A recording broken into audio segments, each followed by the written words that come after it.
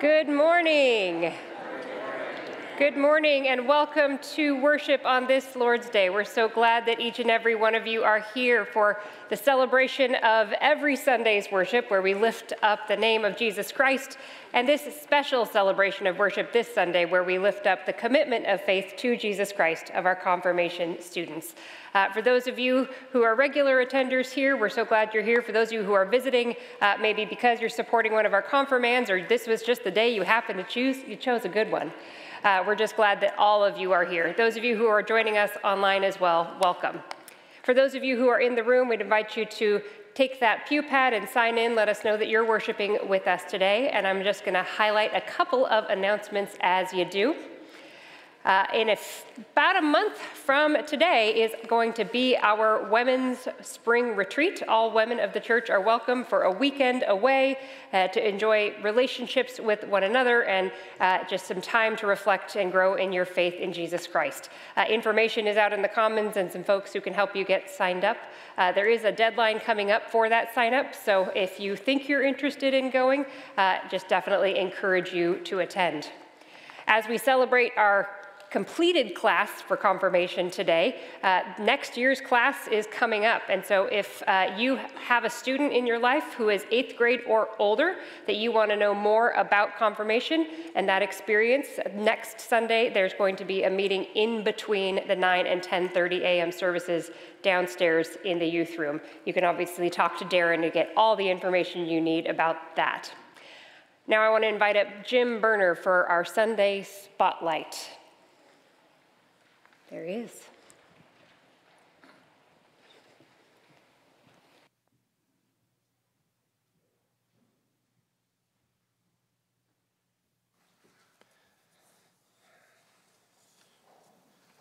A couple of years ago, I had the honor of delivering beds to a single mom and her 2 young boys. As is my usual, I chatted with her, asking which branch of the service she was in, where she served, explaining who made the bed, asking about her boys, and explaining who the bed brigade is. She kept telling the boys to stay back so they didn't get in the way. As I was setting up the twin beds for the boys, the younger one was bouncing in and out of his little fort on his bedroom floor. I mentioned how cool that fort was. It was a really, really cool fort. "Thanks, that's where I sleep," he said proudly. As I finished unrolling the mattresses on his bed, I said, "Well, I hope you enjoy this new bed just as much as you enjoy that fort." Dead silence. And then, "What do you mean, my bed?" His mother mentioned that he has never had his own bed. He's always had to sleep on the floor with his brother. "Really? This is my bed? I've never had a bed before. I don't have to sleep on the floor anymore?" Good morning. My name is Jim Berner, and I'm the coordinator for Knox's Bed Brigade, and I'm here to ask you to help buy a good night's sleep for those men and women who have honorably served our country and need a hand. The Bed Brigade serves Midwest Shelter for Homeless Veterans based in Wheaton. When one of their case managers has a client that is transitioning to their own place, we provide a complete bed set, including mattress, frame, comforter, sheets, and pillow. Over the past 8 years, the Bed Brigade has delivered, set up, and prayed over approximately 500 beds and cribs. Our deliveries have been to Chicago, to DeKalb, Elgin, to Morris. Please stand if you have ever answered my call and delivered a bed.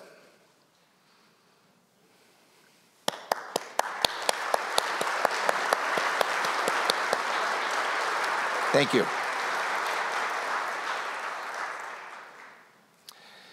Since we started this program, Knox has answered the call to help fund those beds.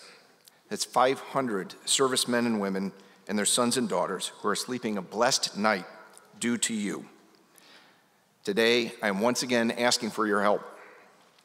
We are looking to replenish our bed fund. Now, the average queen bed costs about $1,400, according to Consumer Affairs, but we actually get ours for $300. Our supplier, Brooklyn Beds, based in Phoenix, Arizona, gives us quite a discount. But given the amount of beds we deliver in a year, our account is running low. I know I'm asking a lot. Prices for everyday goods are up quite a lot. Other worthy organizations are requesting funds to continue their efforts. Right here at Knox, we have great missions like Go and Serve, Hesed House, Loaves and Fishes. I could go on and on. But how much is a good night's sleep worth? We are closing this active fundraiser on May 7th. You can give online or via check. And if you are 70 and a half, you can use your IRA with no taxes. Some of you know what I do for a living. Seriously, see me afterwards if you have any questions on that. 2 last points. I greatly appreciate all you do for our community, and I ask that you prayerfully consider helping us continue our mission for providing for veterans and their families. And men, if you haven't signed up for this Saturday's breakfast with our guest speaker, Lynn Lauder, the owner of Rosie's Home Cooking and Vietnam veteran, Wednesday is the deadline to register. Hopefully you all have received a postcard in the mail. Again, see me with questions afterwards. Thank you very much for your time.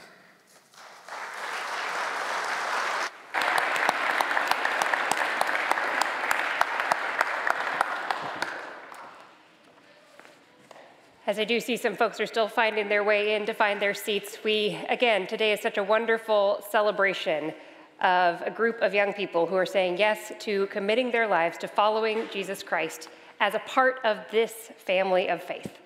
It is a vital element of the Christian faith that we do not follow Jesus alone. Once we say yes to Jesus, we are immediately thrown into a community that we are given the gift of brothers and sisters to follow Jesus with.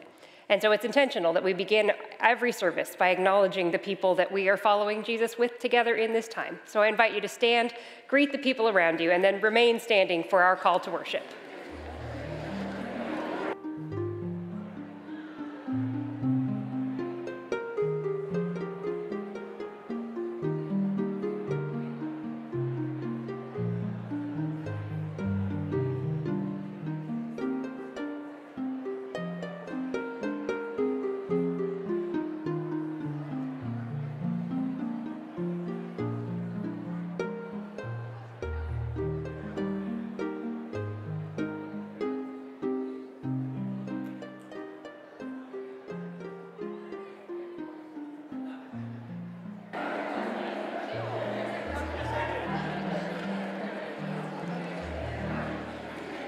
Let's remain standing as we join together in our responsive call to worship. It's in your bulletins and on the screens. Loving God, who called us together as God's people, transform us with your love. Transform our hearts that we may love generously. Transform our eyes that we may see your grace. Transform our hands that we may serve others. Transform our spirits that we may be the body of Christ, gathered to worship and sent out to serve. Let's sing God's praises together.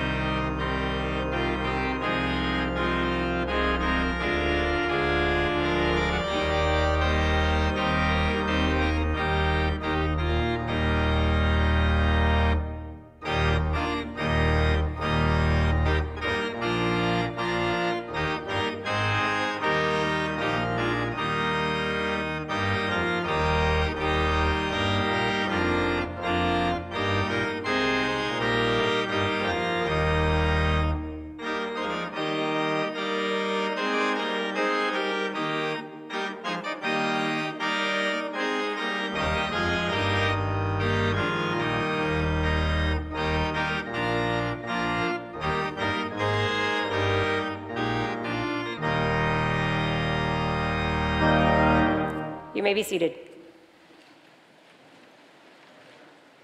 Prone to wander, Lord, I feel it. Prone to leave the God I love. That is the reality of every human heart.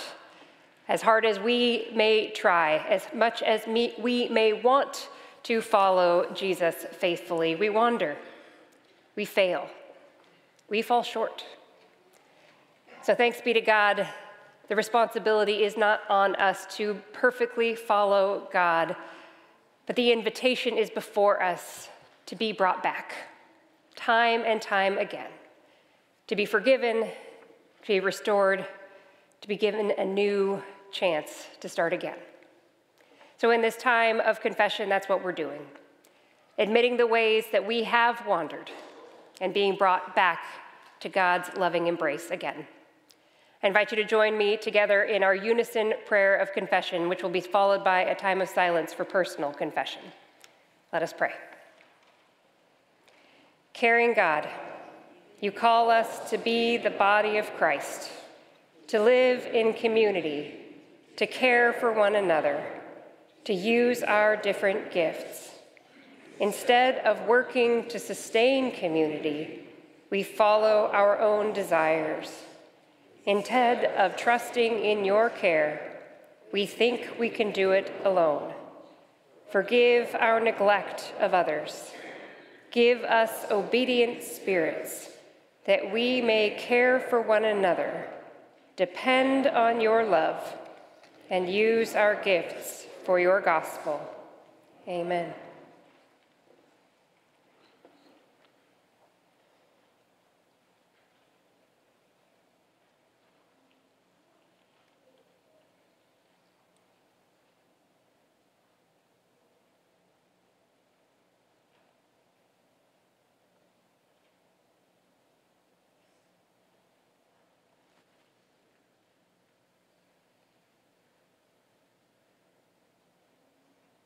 Amen.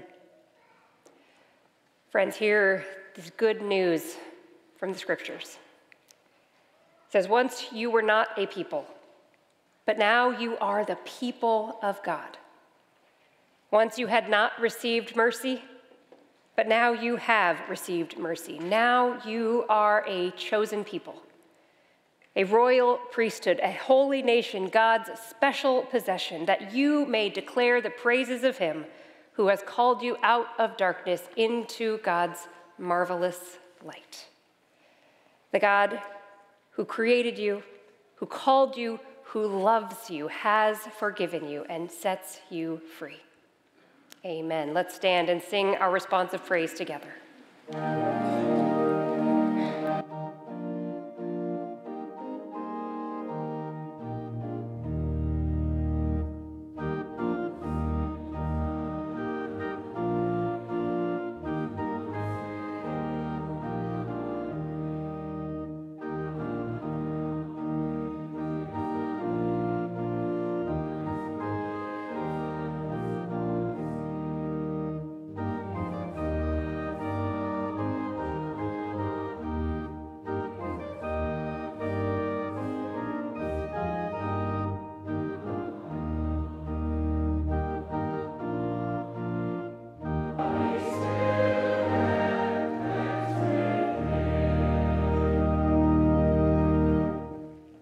You may be seated, and I would like to invite our children up for our children's message this morning.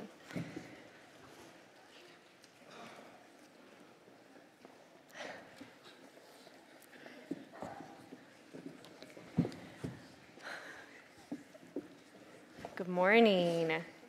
So today is a special day for our 8th graders. Some of them have joined us up here, some are in the pews, and they are always welcome to come up. They are going to be confirmed today, and that is such a special day on their faith journey, a day that I'm sure they will remember for the rest of their lives. You are all growing up here at Knox, and many of our confirmands grew up here at Knox as well. As part of their confirmation, they would gather on Sunday evenings for extra time to study about their faith, what it means to be members of the church, and their relationship with Christ.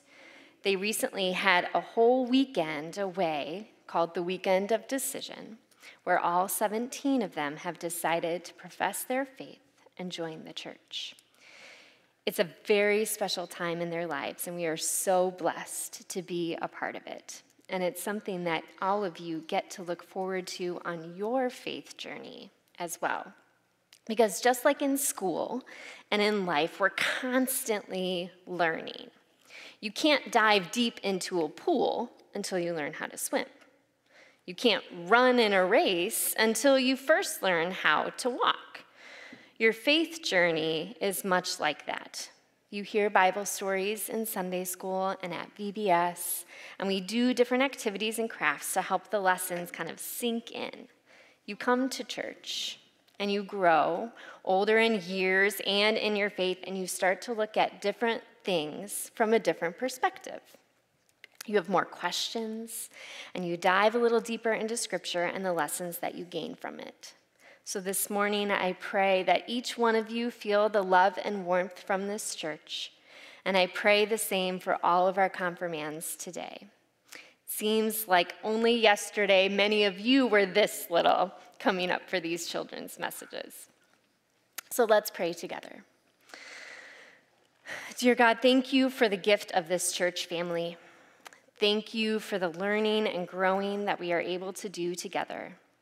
May you bless each one of these children and our confirmands as they continue to grow closer to you and closer to each other. It's in your name that we pray. Amen. All right, you may head to Sunday school or back with your families.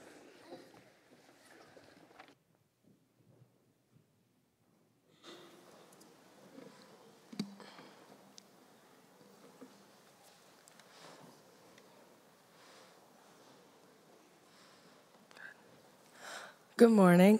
Today's reading comes from 1 Corinthians chapter 12, verses 4 through 13. Now, there are a variety of gifts, but the same Spirit. And there are varieties of services, but the same Lord. And there are varieties of activities, but it is the same God who activates all of them in everyone. To each is given the manifestation of the Spirit for the common good. To one is given through the Spirit the utterance of wisdom, and to another the utterance of knowledge according to the same Spirit. To another, faith by the same Spirit. To another, gifts of healing by the one Spirit. To another, the working of miracles. To another, prophecy. To another, the discernment of spirits. To another, various kinds of tongues. To another, the interpretation of tongues. All these are activated by one and the same Spirit, who allots to each one individually, just as the Spirit chooses. For just as the body is one and has many members, all the members of the body, through many, are one body. So it is with Christ. For in the one Spirit we were all baptized into one body, Jews or Greeks, slaves or free, and we were all made to drink of one Spirit. The word of the Lord. Thank you, Nicole. Our second reading comes from the Epistle to the Romans in chapter 12, verses 1 through 8. Listen now for the word of God. I appeal to you, therefore, brothers and sisters, by the mercies of God, to present your bodies as a living sacrifice, holy and acceptable to God, which is your reasonable act of worship. Do not be conformed to this world, but be transformed by the renewing of your mind, so that you may discern what is the will of God, what is good and acceptable and perfect. For by the grace given to me, I say to everyone among you, not to think yourself more highly than you ought to think, but to think with sober judgment, each according to the measure of faith that God has assigned. For as in one body we have many members, and not all the members have the same function, so we who are many are one body in Christ, and individually we are members one of another. We have gifts that differ according to the grace given us: prophecy in proportion to faith, ministry in ministering, the teacher in teaching, the exhorter in exhortation, the giver in generosity, the leader in diligence, the compassionate in cheerfulness. This is the word of God for us, the people of God. Thanks be to God. Now, before I begin my sermon this morning, I just want to address expectations. It is Confirmation Sunday, and we will, in due course, celebrate the confirmands. But I want to encourage you not to expect my sermon to be just about confirmation. They are joining the church, the body of Christ, and so the sermon is for all of us, the church, the body of Christ. In what sense are we, as Christians, alive? And after that, what does it mean for us as Christians to sacrifice? Paul calls us to be living sacrifices.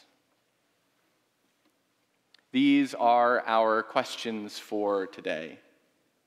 And this concludes my introduction. Perhaps the Apostle Paul is confused when he exhorts the Romans to be living sacrifices.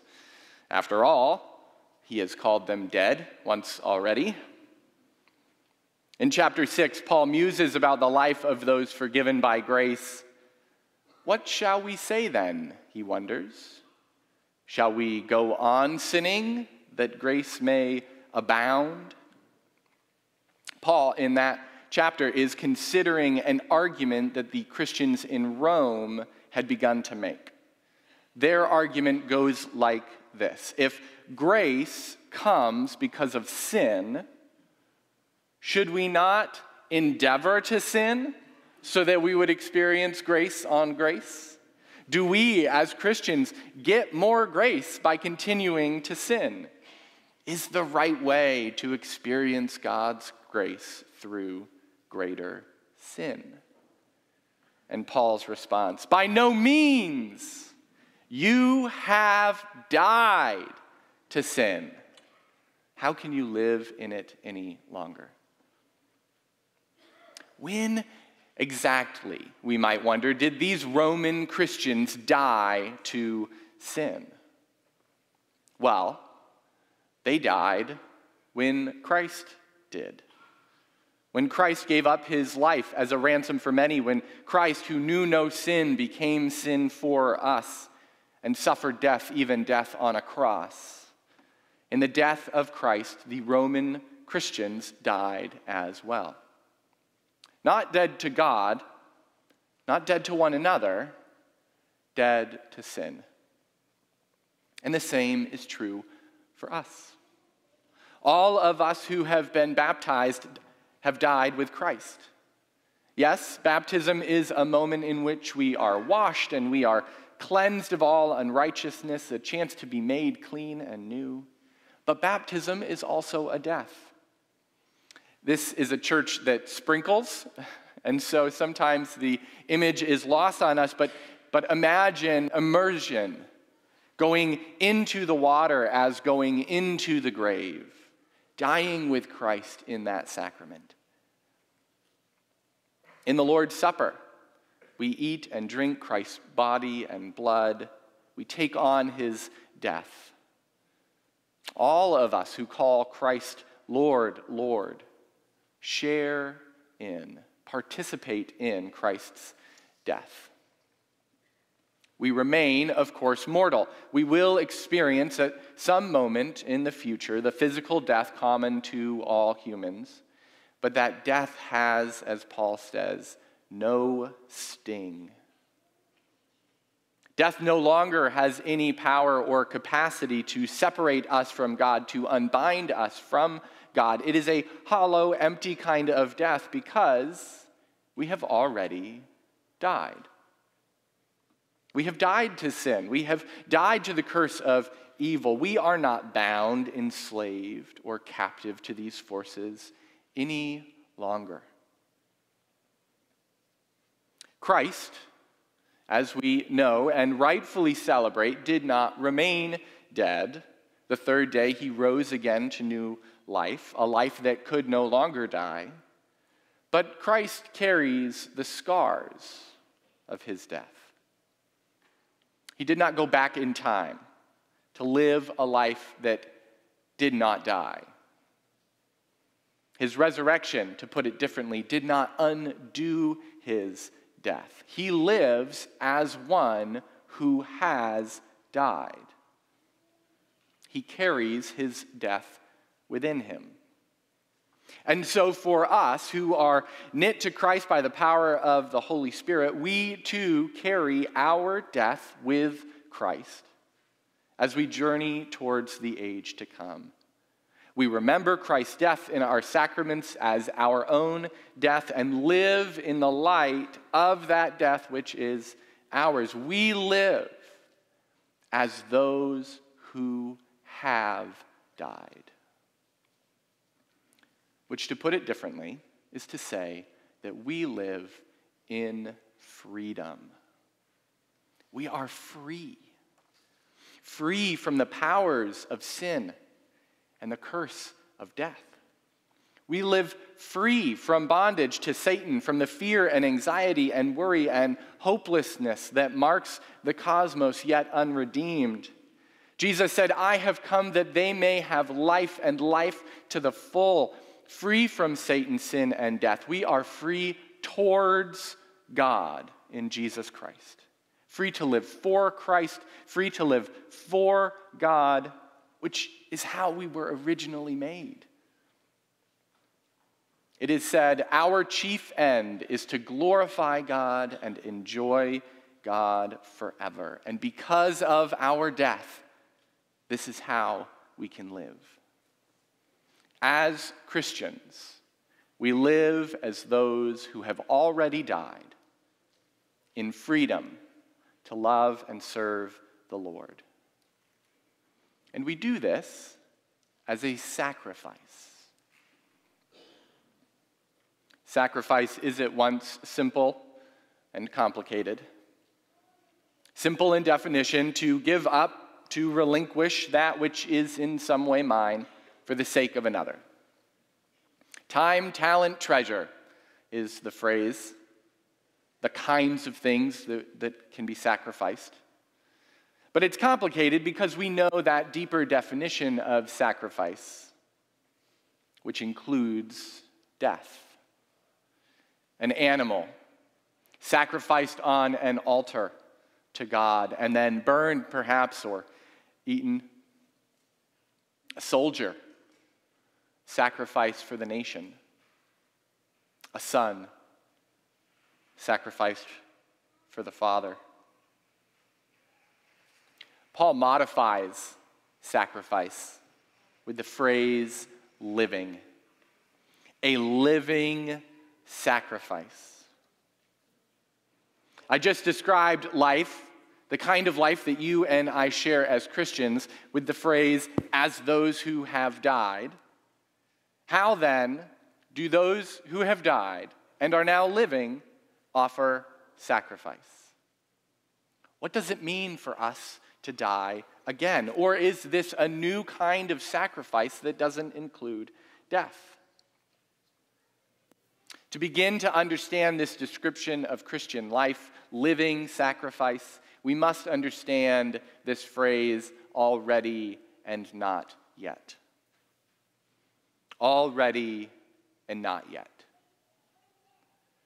This is the phrase that we use to describe the life we live in between Easter Sunday and the return of Christ in the age to come. Already, because we have died with Christ and achieved victory over sin and death. Not yet, because the fullness of that victory, the consummation of God's rescue, is still to come. God has saved us in Jesus, adopted us as sons and daughters, and we fully belong to God. And the Spirit of God is at work within us. But we are not yet perfect. We are not yet complete. As Paul says in this passage, we are being transformed by the renewing of our minds. We are not yet those perfect images of Jesus. We, having died with Christ and been raised with him, must continue to die to ourselves, to die to the desire that we have for sin, to die to the habits we have, which continue to turn us away from God. Our sacrifice is a daily death to all that is not Christ within us. Already Christ's, we are not yet complete and perfect. And so living, we must sacrifice. This is then the paradox at the heart of the Christian life, the paradox revealed on the cross and imprinted on all those who follow Jesus. The death of Jesus led to new life, a life that doesn't erase or forget the death endured, but a new life on the other side of that death, carrying that death in the scars of the hands and the feet, the memory of the mind, the body of the one who died. And we too died with Christ and live on the other side of death. But to live in God's mercy means living a life of daily dying. Daily sacrifice. Dying to self, dying to the world, dying to all that is not holy and acceptable to the God who raised us from the dead. We know, of course, that we don't always live this way. We err often in one of two ways. First, in trying to live without having died. And second, as living as those who have died, but without any further sacrifice. So the first way, trying to live without having died. Sometimes, in our journey towards Christ, we forget to carry the death, trying instead to live the new life in the Spirit without the scars of the cross. And for this, there is a phrase, cheap grace. Cheap grace. A grace that we can expect to come to us without cost. Cost for us or cost for God. Sin becomes trivialized in our hearts and in our lives, in our communities. It's no big deal, we think to ourselves, or perhaps say to one another, if this sin is allowed to persist. We don't have to ask the hard questions about what is right, what is righteous, what is holy and acceptable to God, because God will just forgive us for whatever we fail to understand. We don't need to take seriously to hold account ourselves or one another for the sin we commit, because God's grace takes care of it for us. The life, though, that we live in this cheap grace becomes shallow. Worship becomes unimportant. God has saved me. I've got the grace. Why do I need to continue with this Sunday morning ritual? Why bother to go down to sing and pray when the grace I need is mine already? Serving the body of Christ has no purpose for cheap grace. I've gotten what I need out of God. Why should I give any of that to someone else? Cheap grace is neither hot nor cold, lukewarm, and much to be pitied. When we live this way, and I suspect we all will at one time or another, corporately or individually, we have forgotten that we have died, and so cheapen God's grace and our living.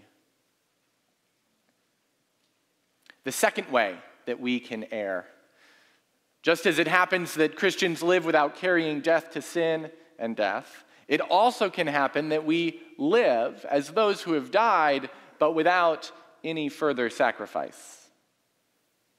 We may take seriously Christ's death, and so not cheapen grace, but we fail to allow that death of Christ to become our own, to seek in our own lives, in every place, to allow the death of Christ to become our own. There is a kind of stagnation in these lives and in these communities. A reliance on God's grace to save, yes, but a half-hearted response to grow in the image of Christ. It is difficult work to let your life be a sacrifice, to turn to God again and again and ask, what more? What's next? It's frightening to be open to what God might say, to make ourselves and our lives and our communities open to God's possibility. It is a sacrifice. It might not be that God is looking simply for you to give more money or more time to the church. It might be that God is ready to radically reshape your whole life. Perhaps to leave something behind. A job that brings security and wealth and even self-importance, but it is not God's will for you. And so you must step out into the uncertainty and fear of following God's lead. Or perhaps you bring something or someone in. Maybe God is pushing you to dive headlong into the heartache and difficulty of reconciliation, exhorting you to welcome someone who was once estranged. And it's not just for us as individuals, but as the church, as Knox. It very well may be that God is calling us to radically reshape our common life together, to walk away from the safety and security of the past successes of this church, to set aside ministries that we love, to imagine and reimagine the new work God is calling us to sacrifice, to offer a living, breathing sacrifice to the God who did it first. I'm going to close with a story. A friend of mine, who was my pastor when I lived in North Carolina, had a large family. He had 6 children with his wife. And many years ago at this point, his wife and he felt called to consider adoption. And they prayed about it, and they thought about it, and they came to know that that is what God was leading them to. And so they had to reorient their whole lives. They had to get rid of the minivan and get a 12-passenger van. They had to convert rooms in their house into bedrooms. And so after the 3 biological children came 3 more adopted children, and they began this journey as a family. And that's where I met them, with 6 kids, a house that was mostly bedrooms, and a 12-passenger van. And wouldn't you know, there was a little girl in pre-K in the same county that we lived in that family heard about as needing a home. And I had an interesting conversation with my pastor. As we talked about this little girl, as he let me know some of her story, I asked him what him and his wife were doing, and he said, we don't have to talk about it again. We don't have to ask whether or not we will make space for this child. He said, 15 years ago, when we first said yes, that was our yes. That was a permanent yes. And now, this couple, their oldest is graduating high school, their youngest is in 4th grade, and they're going to bring a pre-K girl into their family. And they didn't hesitate. They didn't wonder. They didn't ponder. They had already so reshaped and reoriented their life to say yes to God's call that it was no difficulty in continuing this sacrifice. And if you ask them about it, they would tell you, we don't know any other way to live. Amen.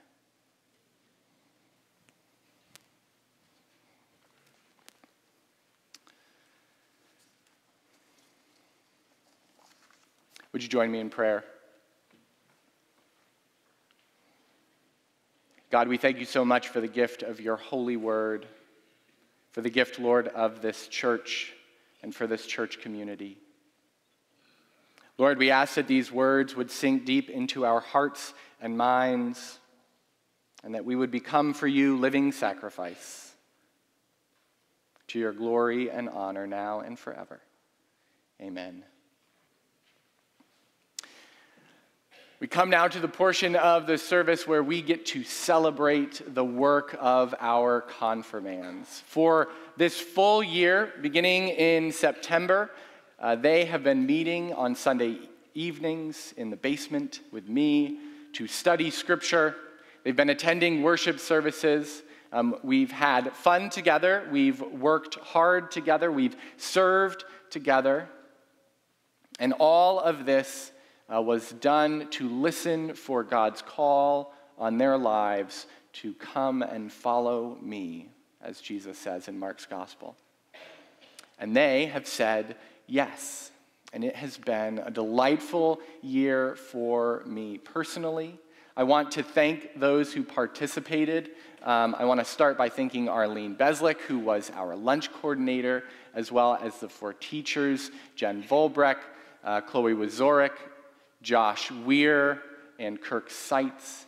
And I want to thank my director, who did so much work on my behalf, Sarah Stone, and all the parents who brought meals. If we could give them a round of applause.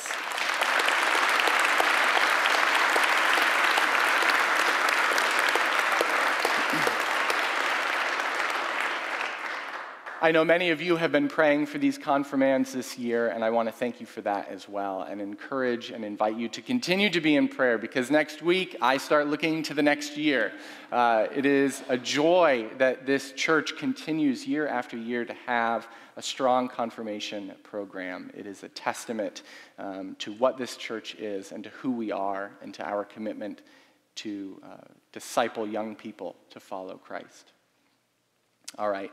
I want to at this time invite Josh as an elder forward, and we will begin celebrating and recognizing these confirmands. Oh yeah, I stole that from you.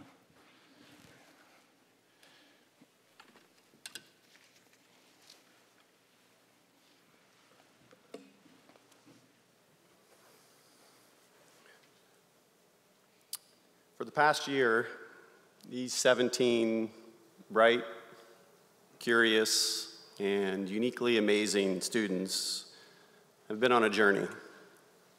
They've been studying the scriptures, learning the doctrines of the church, and wrestling with questions of faith.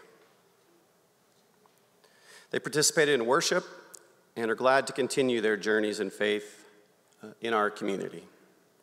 On behalf of the session, I would like to present the following to the church as having completed the requirements of confirmation. Ashley Dravalis.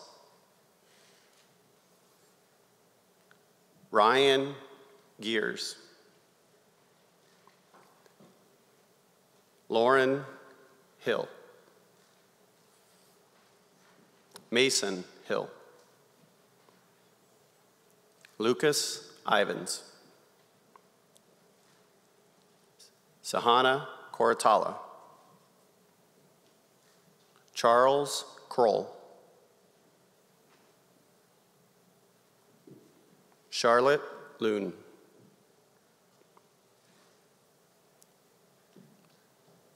Peyton Miner, Elena Seitz,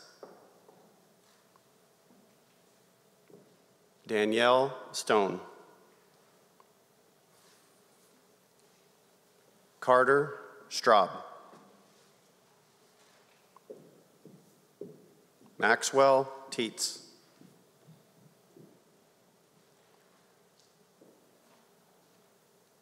Cole Walker,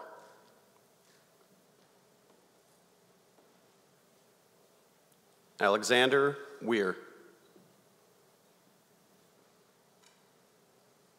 Megan Wisorek, and Eli Zogby.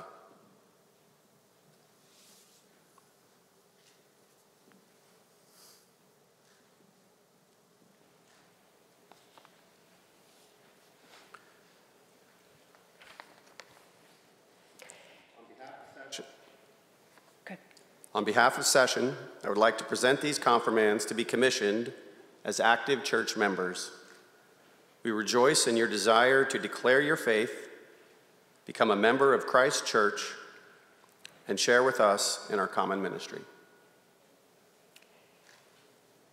So friends, it was a delight to meet with you guys on Wednesday night and to hear you share your personal stories of what confirmation has meant to you this past year and what becoming a follower of Jesus Christ will mean to you in all the years to come. And we've practiced them unofficially, but we're about to do it officially. You're about to make some pretty big promises. But I want to remind you, as you make these promises as individuals today, you do so only because some really big promises were made for you. Most of you before you were even aware of it. For many of you, it may have been even in this church, your parents stood up here and you were baptized. And when you were baptized, your parents made promises. They declared their own faith in Jesus Christ, and they made a promise that they would raise you in the love and faith of Jesus Christ to the end that this day would happen. That when you were able to do so, you would make your own declaration of your faith in Jesus Christ. And so those promises that your parents made on your behalf, you're getting to claim those as your own today. But it wasn't just your parents who made promises. Everybody that you see out here made a promise as well. Because here's something I know to be true. I'm going to ask a question and I think I know the answer. Do you always listen to everything your parents say? I know this is true. And so God knew this. God knew this was true, that as we become adults, we start to step away from our parents, but that doesn't mean we don't need help. We need some other people sometimes other than our parents to tell us the exact same thing our parents would tell us. And so this is why we have this. We have a family of faith of people who are going to tell you how much God loves you in Jesus Christ. And that because maybe it's not your parents telling you, maybe you'll believe it. And so they made promises too, to teach your Sunday school classes, to lead your youth group, to lead your confirmation class, to pray for you, to financially support ministry so you can go on things like Weekend of Decision. They made those promises when you were baptized. And so because they made that promise, you get to stand up here and make your promise today. And so in these promises, you are standing on the shoulders of people who have loved you for a very long time and who will continue to love you as you take more and more steps in following Jesus Christ as part of this family of faith. And so I have some questions for you. And you know what I said about these questions, right? I want to believe you when you answer them. Friends, who is your Lord and Savior? Jesus Christ is our Lord and Savior. Amen. And do you trust him? I do. And do you intend to be his disciple, to obey his word, and to show his love? I do. I believe you. Josh, let's lead us in prayer. Holy God, we praise you for calling us to be a servant people and for gathering us into the body of Christ. Thank you for adding to our family of faith. Together, may we live in your Spirit and so love one another, that we may have the mind of Jesus Christ our Lord, to whom we give honor and glory forever. Amen. It's my honor and privilege to present to you the 17 newest members of Knox Presbyterian Church.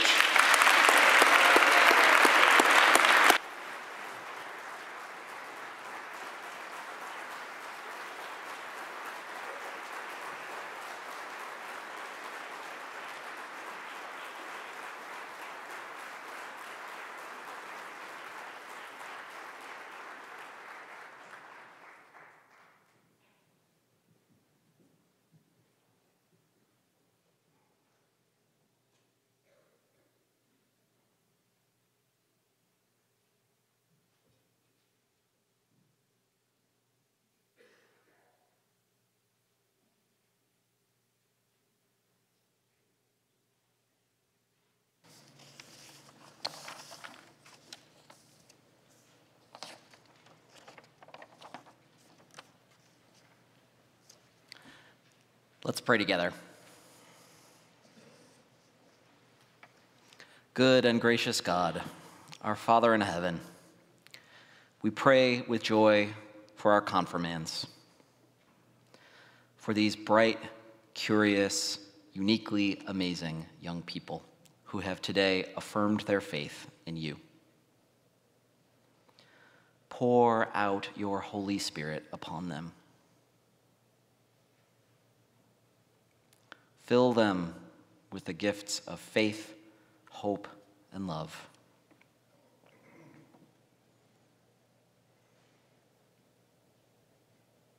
When they are discouraged, empower them. When they are lonely, set them in communities. And help them to carry your light into this world.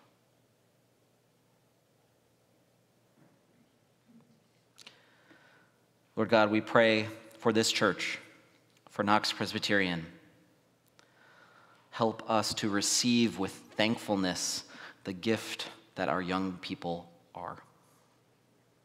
Open our hearts and minds to new perspectives, changing circumstances, and new ways of doing things, that we might proclaim the gospel anew in every generation.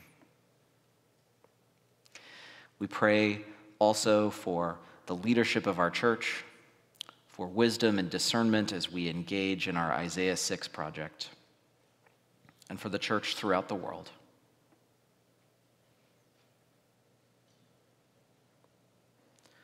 Good and gracious God, we pray for this world you created and the world that you love. Where there is violence, grant peace. Where there is oppression, grant justice. Where there is division and conflict, grant reconciliation. We especially lift up to you today the people of Ukraine and Sudan.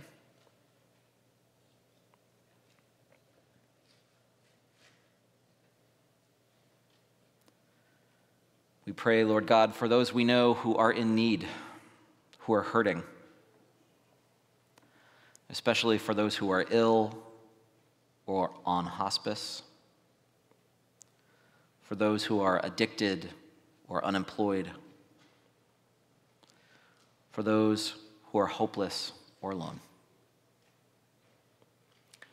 We name them before you now in the silence of our hearts.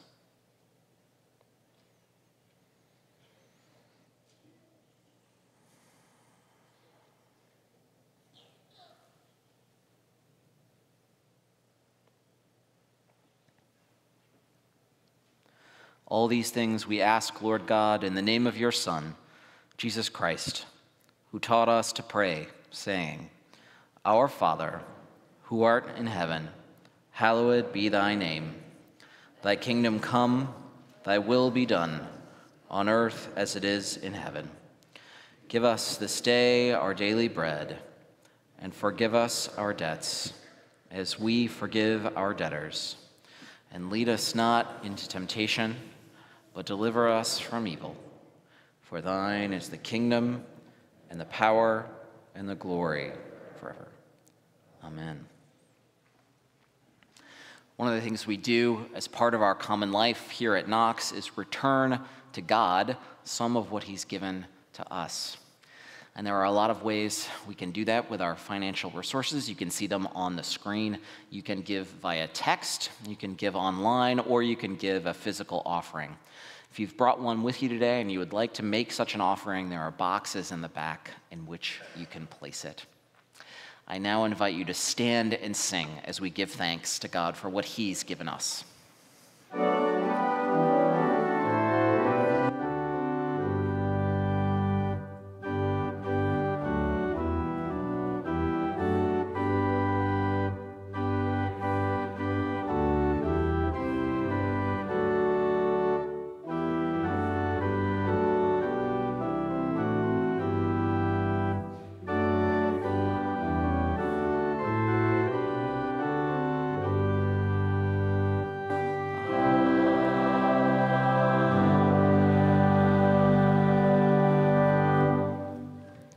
Heavenly Father, we give to you today a tiny token of what you have already given us. Our lives and bodies in this world, our friends and families, and most of all, your redemptive love, stronger than sin, stronger than death. We thank you, Lord, and we pray you accept our offering. In Jesus' holy name, amen. Let's sing.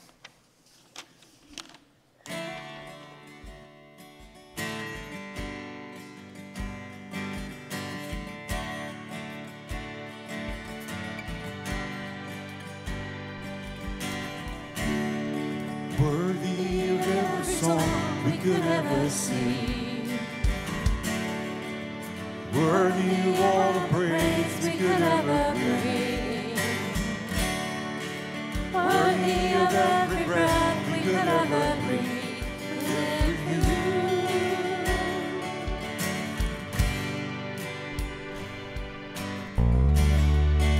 Jesus, the name above every other name. Jesus, the only one who could ever save. Worthy of every breath we could ever breathe. We live for you. Oh, we live for you. Holy, there is no one like you. There is none beside you. Open up my eyes in wonder. Show me who you are and fill me with your heart and lead me in your love to those around me.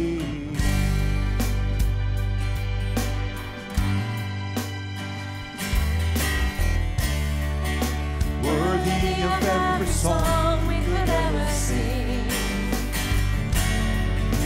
worthy of all the praise we could ever bring, worthy of every breath we could ever breathe.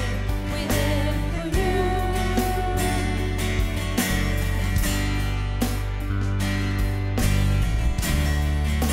Jesus, the name above every other name. Jesus, the only one who could ever save.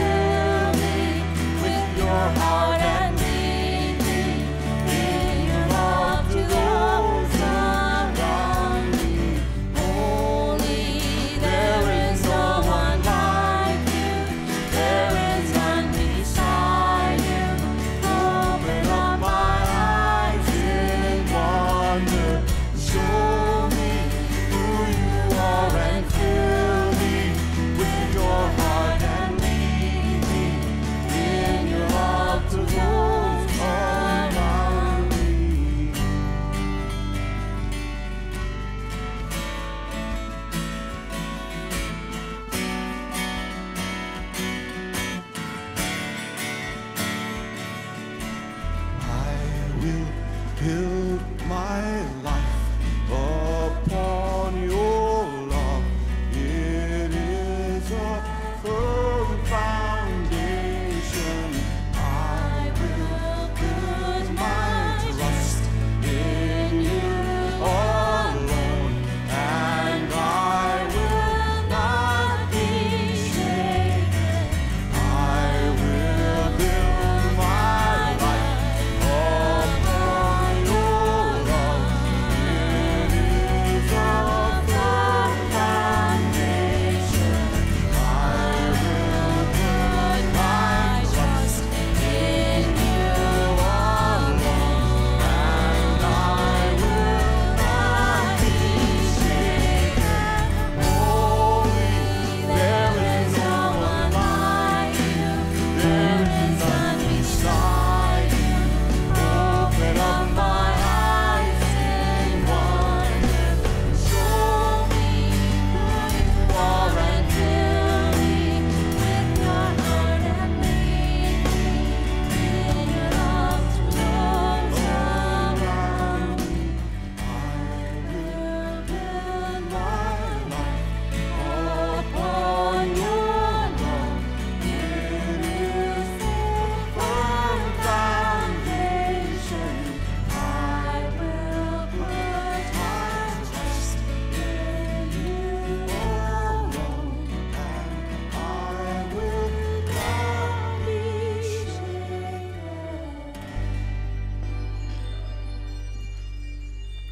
I want to invite the confirmands to come huddle right here.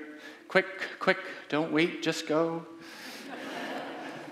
All right, come right down here, come right down here. Scoot, scoot, come around. Scoot, scoot, scoot.